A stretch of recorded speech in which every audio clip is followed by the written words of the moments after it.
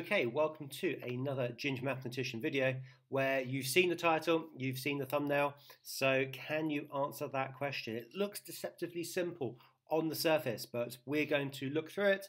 I'm going to show you a couple of different ways of thinking about the problem, and hopefully you can surprise your friends with the answer to this viral maths problem. And check out the end of this video. So I'm going to tell you right at the end of this video how many Japanese students around the age of 20 managed to answer this question correctly. You may be surprised by the answer. Okay, so you see the problem on the board. So 8 divided by 2, open brackets 2 plus 2.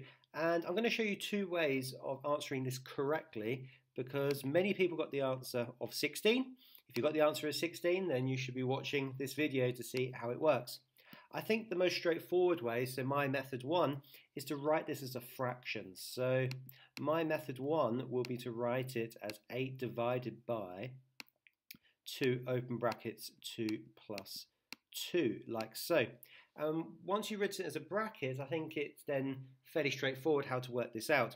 We do the brackets first, so we're going to get 8 over 2, well 2 plus 2 is 4. Remember, if you have a bracket next to a number, it means it's multiplying.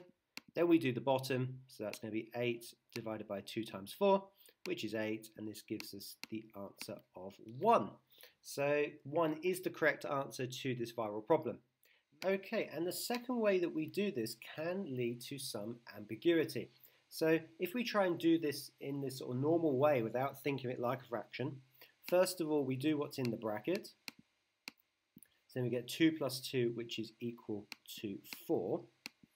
And at this point, a lot of people follow BIDMAS to the letter, or they go from left to right and say to themselves, well, we need to do 8 divided by 2 first, which is 4.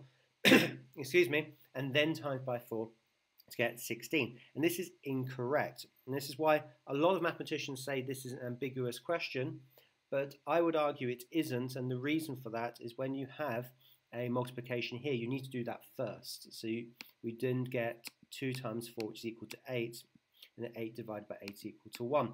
This is why when you're teaching BIDMAS or PEMDAS, wherever you are in the world, you have to be very, very careful that people do not follow this to the letter. They need to think of the kind of operation it is, and my method 1 is the way to do this. Rather than get sort of wrapped up in BIDMAS, think of it like a fraction. So even at this point, we could write this as a fraction, because when we think of it as a fraction, we should know from our maths lessons, we do numerator separately to the denominator.